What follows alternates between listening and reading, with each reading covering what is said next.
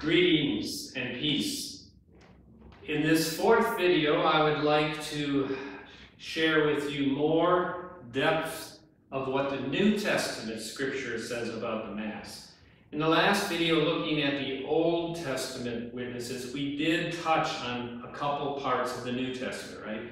The Last Supper institution of the Eucharist by Jesus, and also John chapter 6, where Jesus talks after the feeding of the multitude with the loaves, after he talks, that was done on Passover, and then he talks about how this is new manna. So I would like to continue with the New Testament witnesses to the Mass and the Eucharist outside of those two passages. And a lot of what I said in the last video, I'm claiming that a lot of the archetype was set forward, the pattern of what Jesus is doing in the New Covenant in the Eucharist, in the Exodus, in the ratification of the covenant by Moses, in the manna, and in the Passover. But even to date, you're kind of taking my word right now, right? But my word is also informed by theologians and the traditions and the teachings of the Church. But it's very interesting. I'd like to start this video just on a little summary of how the New Testament itself actually testifies to this very thing I'm saying, that the New Covenant is patterned on the Old Covenant. And the Jewish people at that time really saw that parallel. And so where I'd like to start is really from the letter to the Hebrews. The Hebrew people, of course, were the Jewish people who were steeped in the language, the traditions, the symbology, the rituals of the Jewish people, the sacrifices, the temple, the cult. And so this letter speaks in that language to them about what Christ has done. And so I'm going to go from just a few passages in chapters 8 and 9. Chapter 8, verse 1. The author says, the main point of what has been said in this is that we have such a high priest who has taken his seat at the right hand of the throne of the majesty in heaven, a minister of the sanctuary and of the true tabernacle that the Lord, not man, set up. Remember how in our last video I said Moses was taken up onto the top of the mountain, which we kind of equate with because we believe it was. He was taken up into heaven and ate with God in his presence, but then was commanded to build a sanctuary, and that sanctuary was like he was shown on the mountain. Hebrews is testifying to that. It goes on in verse 5. They worship, talking about the Old Testament now, they worship in a copy, in a shadow of the heavenly sanctuary, as Moses was warned when he was about to erect the tabernacle. For he says, see that you make everything according to the pattern shown you on the mountain. And now he has obtained so much more excellent a ministry as he is mediator of a better covenant, enacted on a better promise. Again, Christ is enacting and going to enter the true sanctuary, which is heaven, in his resurrection and ascension, and win for us reconciliation with God, becoming again members of that true sanctuary that Moses built only as a replica.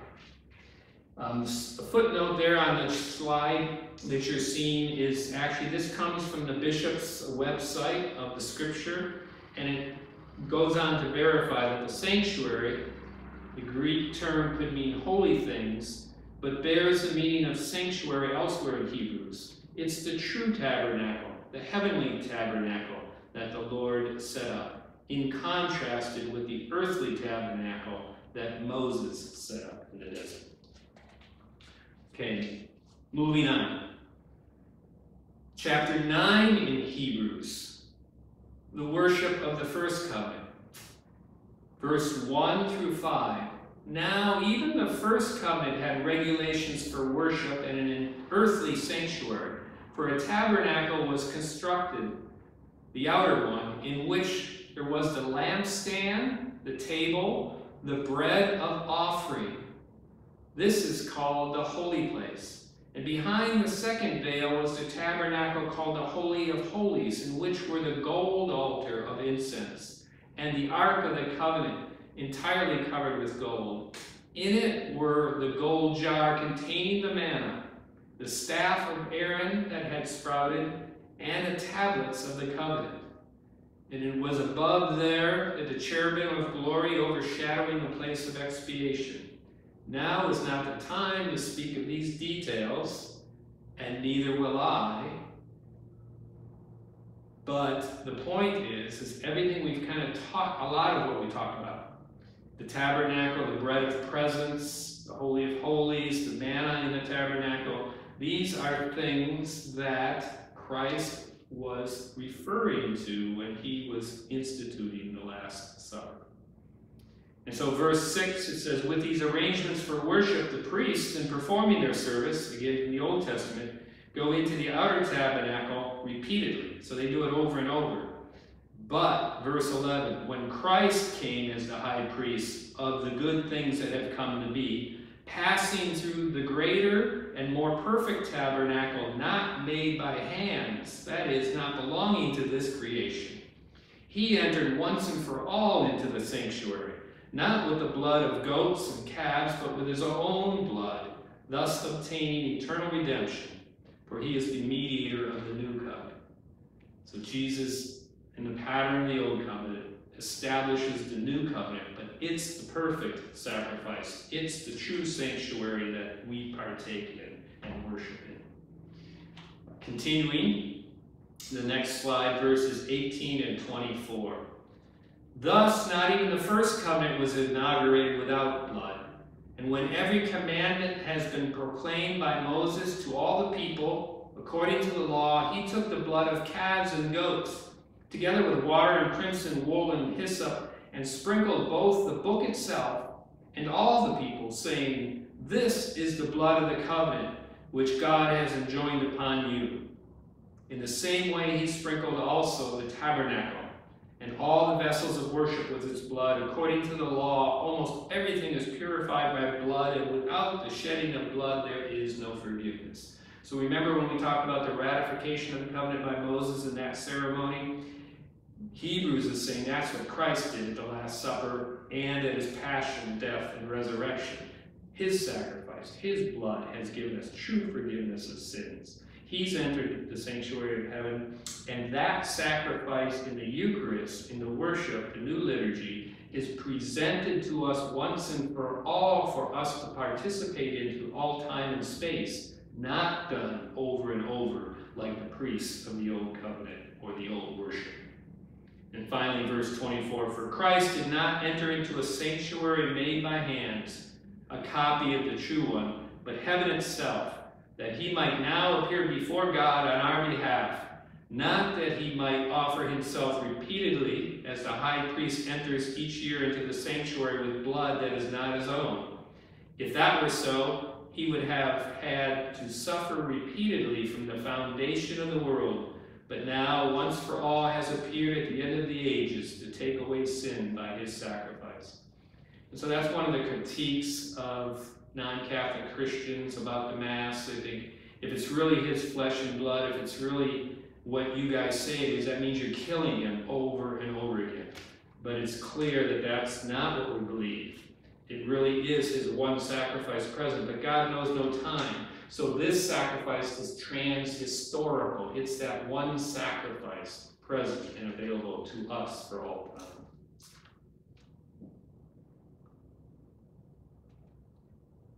Now I'd like to go to the end of Luke's Gospel, one of my favorite passages about the Eucharist and about the Mass, but at first you really don't realize that. It's an appearance of the resurrected Jesus on the road to Emmaus with the two disciples who are leaving Jerusalem. It's chapter 24, verses 13 through 35. Let's read it together. Now on that very day, two of them were going to a village 7 miles from Jerusalem called Emmaus. And they were conversing about all the things that had occurred. And it happened that while they were conversing and debating, Jesus himself drew near and walked with them. But their eyes were prevented from recognizing him. He asked them, what are you discussing as you walk along?" And they stopped, looking downcast. And then one of them, named Cleopas, said to him in reply, "Are you the only visitor to Jerusalem who does not know of the things that have taken place in these days?" And he replied to them, "What sort of things?" And they said to him, "The things that happened to Jesus the Nazarene, who was a prophet, mighty in deed and word before God and all the people. How our chief priests and rulers both handed him over to a sentence of death and crucified him. But we were hoping that he would be the one to redeem Israel. And besides all this, it is now the 3rd day since this took place.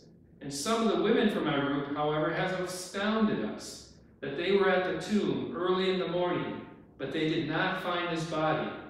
They came back and reported that they had indeed seen a vision of angels who announced that he was alive.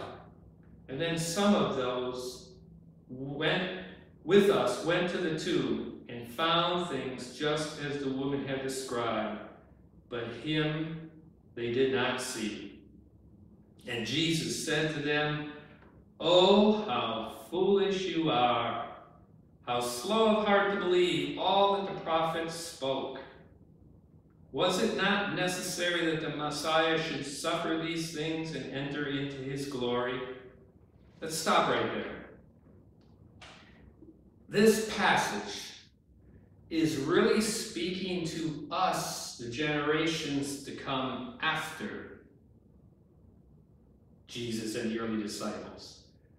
In John's Gospel, Jesus appears in the upper room, and Thomas is not there. And so the disciples tell him, "We've seen the Lord." And he says, "I won't believe it until I touch his wounds." And so the next week, Jesus comes back, shows him, and Thomas then says, "My Lord and my God," recognizes Jesus is truly risen. It's the Lord. And then Jesus said, "Thomas, you saw because you believe because you saw, but blessed are those who believe without seeing." What a comforting statement. Jesus is thinking about, the gospel writer is making the point that Jesus had a plan for all generations and wanted us all to believe. This is what we're seeing here more powerfully, actually, in this road to Emmaus story. Those disciples on the road were right where we are on our way, on our life. We've heard the testimony about who Jesus was. We have the hopes that he can be our Savior. We heard that he was crucified, but we heard the tomb was empty, and we've only heard it from witnesses. And now we are challenged to believe because of that. And let's go on. This is how we are to learn to believe that Jesus is truly present with us to the end of time. And so, I will continue back with where I left off. I'll start again at verse 25. "Oh, how foolish you are, how slow of heart to believe all that the prophets spoke. Was it not necessary that the Messiah should suffer these things and enter into his glory? Then, beginning with Moses and all the prophets, he interpreted to them what referred to him in all the scriptures. And as they approached the village to which they were going, he gave the impression he was going on further. But they urged him, 'Stay with us, for it is nearly evening and the day is almost over.' And so he went in to stay with them. And it happened that while he was with them at table, he took bread, said the blessing, broke it, gave it to them. And with that, their eyes were opened and they recognized him, but he vanished from their sight. And then they said to each other, 'Were not our hearts burning within us while he spoke to us on the way and opened the scriptures to us?' And so they set out at once and returned to Jerusalem, where they found gathered together the 11 and those with them who were saying, 'The Lord has truly been raised and has appeared to Simon.' And then the two recounted what had taken place on the way and how they were made to know him in the breaking of the bread." How do we know Jesus? How do we know he truly rose from that grave? He explained the scriptures to those disciples. And every part of those scriptures that referred to him, just like we did in the last video, Moses and the prophets. Jesus explained the scriptures so that their hearts were burning. In the first parts of the Mass, the first part of the liturgy of the Word, we listen to the scriptures. And then it's explained to us by a preacher, by a priest, but through the Holy Spirit, God hopefully is explaining that to us. And as we listen to those scriptures, it's been the testimony of the church that in the power of the Holy Spirit, we see them and perceive them, can perceive them as not just simply words, but as Jesus revealing himself, Jesus explaining them to us. And so the scripture then leads us to a deeper encounter, one beyond words, and that is in the breaking of the bread. Jesus took the bread, said the blessing, broke the bread, gave the bread to his disciples. Those are the words we hear at every single Mass. And then their eyes were opened, and they recognized him in the breaking of the bread. Right? That statement is the experience of the early church. They recognized the risen Lord in the breaking of the bread. And then he vanished from their sight. Why was that? Because just as they were unable to see him on the road as a stranger next to them, he appeared in a way that was unfamiliar with them. At the breaking of the bread, he briefly appeared in a way that they did recognize and then vanished so that they would learn this now is the appearance of the risen Christ for all generations to come. The bread broken, the wine poured out, the body and blood, the flesh of Jesus, the blood of Jesus, its true presence, the Eucharist. And so this is the way he appears to us after the ascension and resurrection. This is the way he appears to us 2,000 years later, and for the church of all time, from the very beginning, the first day of the resurrection.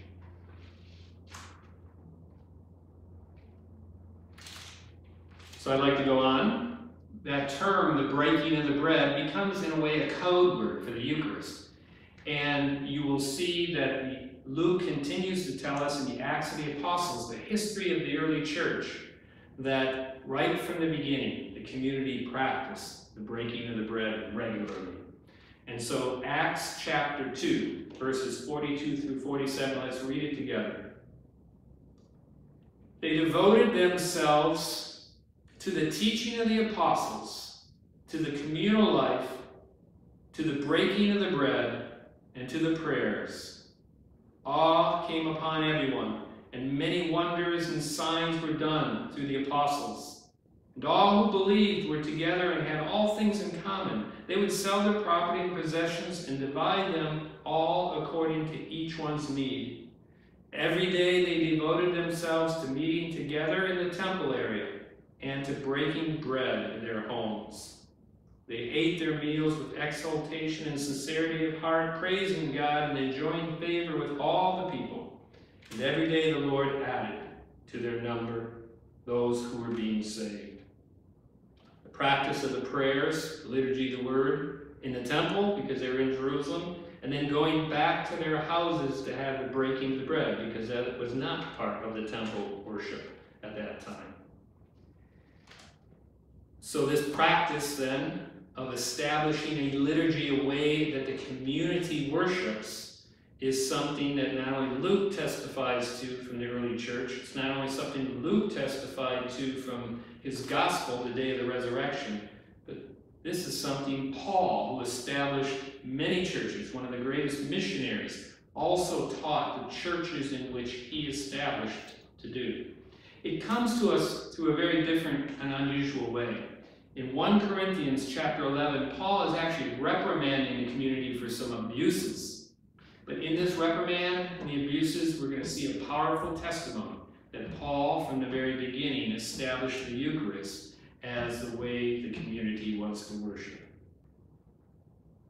And so this is from the first letter of Paul to the Corinthians, chapter 11, verses 17 through 29.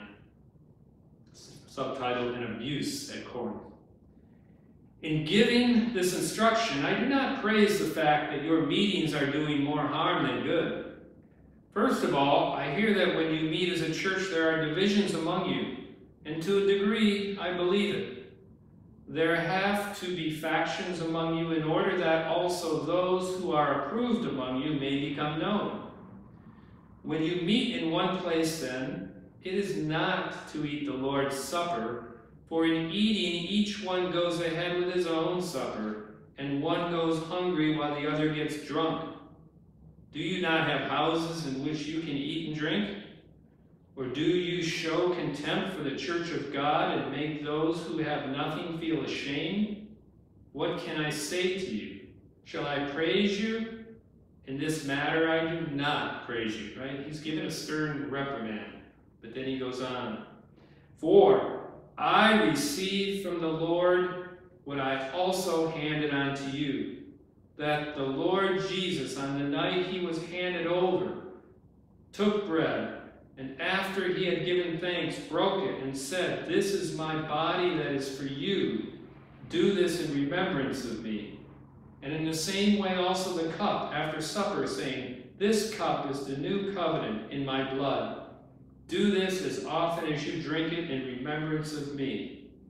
For as you eat this bread and drink the cup, you proclaim the death of the Lord until he comes.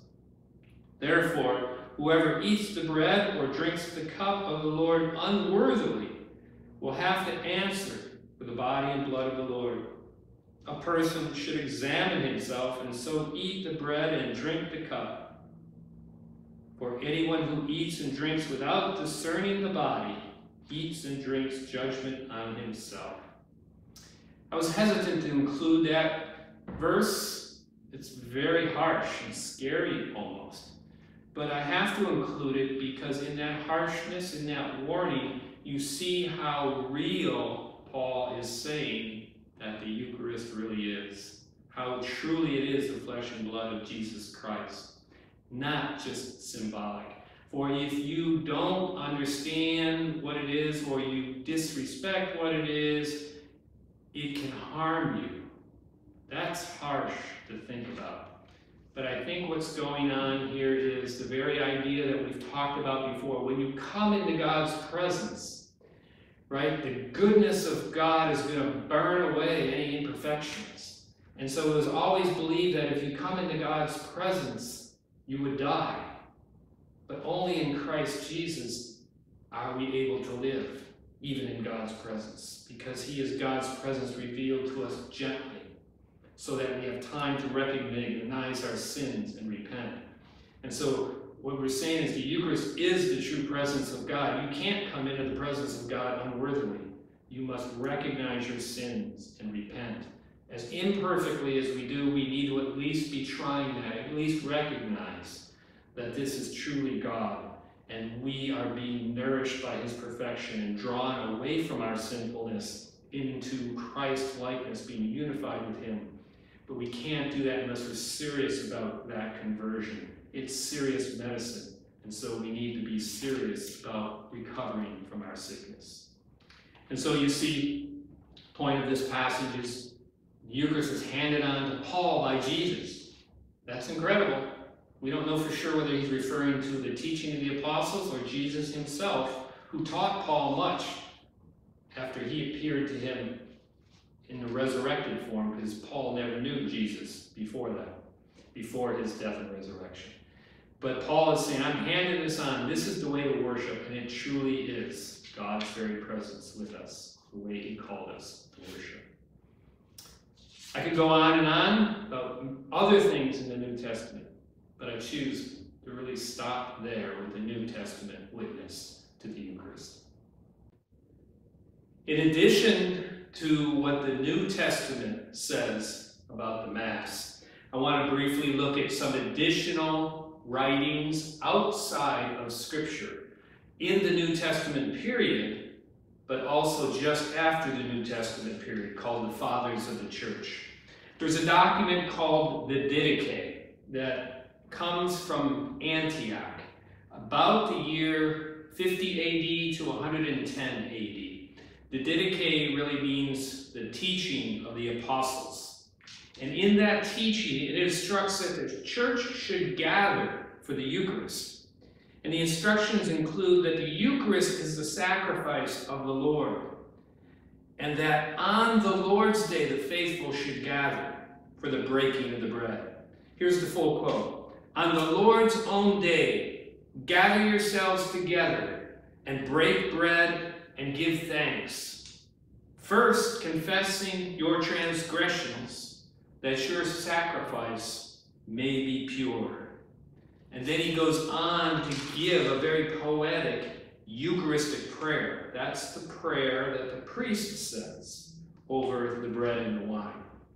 St. Ignatius of Antioch, bishop, around 107 AD. And you notice Antioch is where they were first called Christians, right? We get that from the Acts of the Apostles. In several writings, St. Ignatius will say much about the Eucharist. He says, "Take care then to have but one Eucharist, for there is one flesh of our Lord Jesus Christ, and one cup to show forth the unity of his blood. One altar, as there is one bishop, along with the priests and deacons, my fellow servants."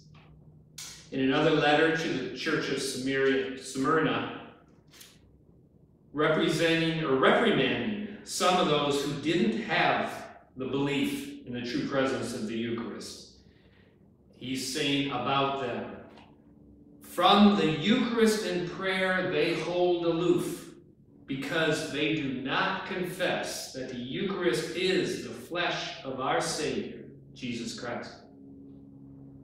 And then a little bit later, certainly after the New Testament was concluded, Justin Martyr from Samaria, in about 155 AD. Very interesting. The Roman government, who was suspicious of Christians because Christianity was not yet legal, Justin Martyr wrote a letter to the Roman officials because they were concerned about rumors they had heard that the Christians were meeting in secret and performing cannibalism. And so he gives a lengthy description of what Christians do when they gather. And I wanted to read it for you.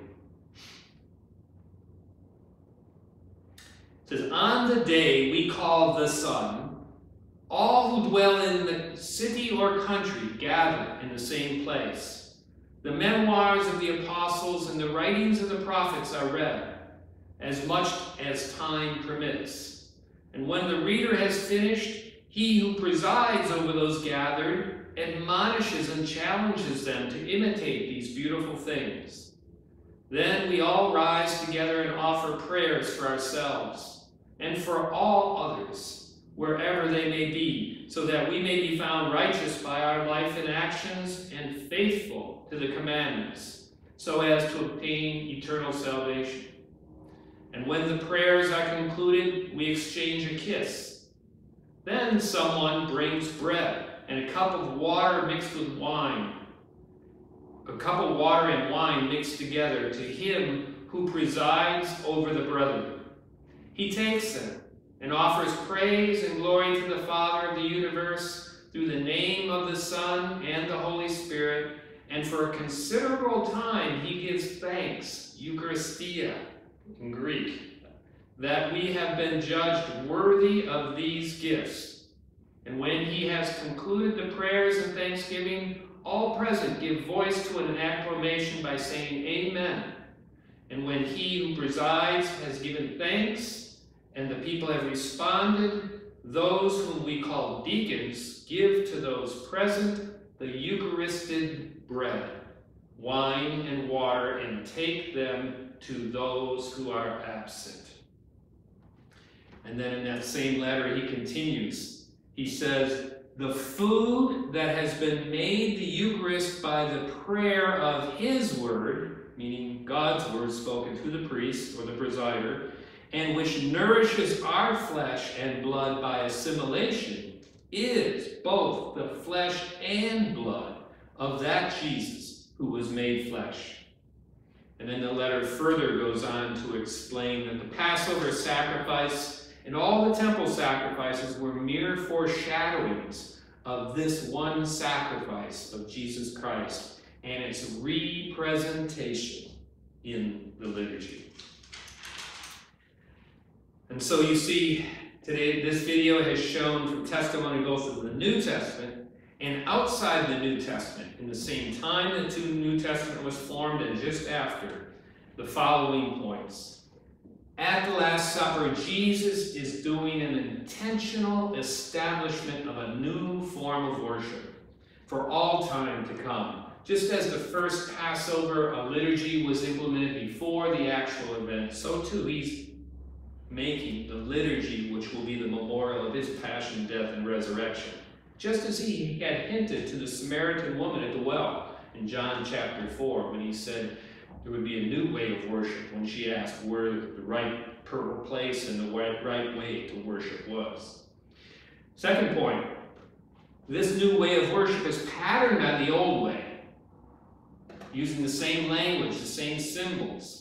However, it is not simply just another form of the old. It's superior, and everything that the old was done was meant to foreshadow and teach us what would truly happen with Christ Jesus. And so the previous ones were rituals, but the current one is the actual representation of Jesus' life, death, and resurrection. It's our participation in the life of God, the flesh and the blood which contains the life. It's our participation in the liturgy of heaven. Third point, it was commanded by Jesus and done from the very beginning. Right? This isn't something humans invented and came up with later. It was done on the day of the resurrection. It was done in the Acts of the Apostles we hear by the early church. We heard that it was done by St. Paul in the churches that he established, and he taught people to do it. And it was done by the church just after the New Testament period, the church fathers, and ever since then, from the beginning, for 2,000 years, this has been the one form of worship established by Jesus Christ for the church in the New Covenant. And fourth point, it is not symbolic, right? In the breaking of the bread, the early church recognized the risen Lord. It was that representation of Christ's one sacrifice, his true flesh and blood, communicated to us that divine and risen life. And then, fifth point, it was the central part of the communal life. Done on the day of the Lord, the whole community from the city to the country gathered together to have the one worship, and the Eucharist was taken by the deacons to those not present, unable to come. It was the center, the source, and the summit of their lives. And so I'd like to conclude with a very beautiful insight that I think is true. And I don't know if every theologian would agree with this. But you see in the entire body of Scripture, bookends. We see God's plan laid out from Genesis to Revelation. In Genesis, in chapter 3, after the fall of man, it's predicted that the woman's offspring would be at odds or enmity or at war with the serpent's offspring, and her offspring would bruise the serpent's head while it struck only at the heel. And then chapter 3 concludes with humanity being expelled from the Garden of Eden and an angel sealing the entrance so that humans who are now sinful would not be able to get back and eat the fruit of the tree of life at the center of the garden and hence live forever. And so we hear that at the fall that God has planned salvation, but for now they are cut off from the fruit of the tree of life. In the Gospel of John, right, the center of the Scripture, if you will, we hear that Jesus is buried in a garden, a new tomb in the garden. And when he rose, Mary Magdalene mistook him for the gardener. He calls her woman, harking back to Genesis in the garden and the first woman. In Matthew's Gospel, as the women come to the tomb, an earthquake happens, an angel comes down from heaven and rolls open the entrance to the tomb and invites them to enter to see that Jesus is risen and not there.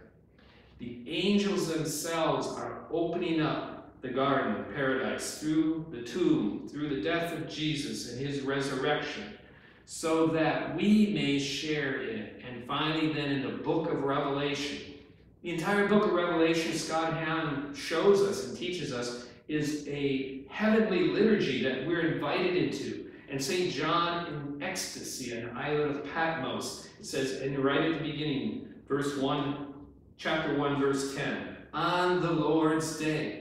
This was Sunday. This was a mass he was probably at, but we don't know. But the book describes that heavenly liturgy, and then it goes on in chapter 2, verse 7 to say that those who proven victorious, I will feed from the tree of life in God's paradise. The liturgy of the Mass is our participation in God's paradise, in heaven, where we receive the fruit of the tree of life. The tree of life is the cross, where Jesus was crucified. But the fruit of the tree of life is its saving remedy. The fruit, flesh and blood of Jesus Christ present in the Eucharist. The Eucharist is the fruit of the tree of life that we're invited to eat. It's the bread of angels. It's the bread of presence of God. It is the new manna come down from heaven, and it leads us to the new promised land, which is heaven. It gives us a foretaste of that heavenly banquet yet to be fulfilled, but we partake in now imperfectly. It is the flesh of the Son of Man given to us to eat, and those who eat it will live forever. And so finally, I'd like to finish with a beautiful quote, still from the book of Revelation, chapter 3, verses 19 through 22. Jesus says, "Look, I am standing at the door, knocking. If one of you hears me calling and opens the door, I will come in to share a meal at that person's side. Anyone who proves victorious, I will allow to share my throne, just as I myself overcome and have taken my seat with my Father on his throne. Let anyone who can hear listen to what the Spirit is saying to the churches." Jesus is inviting us to come in and have a meal with him. He wants to come in and have a meal with us, just as those disciples on the road to Emmaus invited him to stay and not go on. And he went in and ate with them. This invitation is powerful. As we grow in understanding of what the Eucharist is, I encourage you, and I make this my prayer, Lord, stay with me this day so that I may dine with you and recognize you truly risen in the breaking of the bread. God bless you. The next video, we will really conclude much of what I've gone through in the previous videos.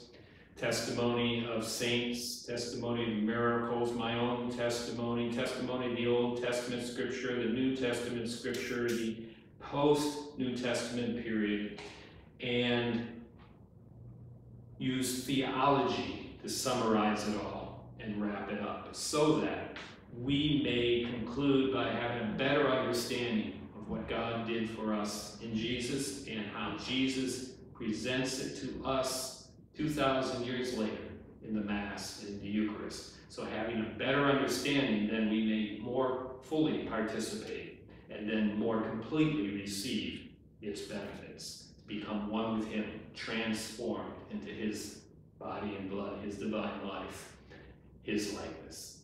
God bless you.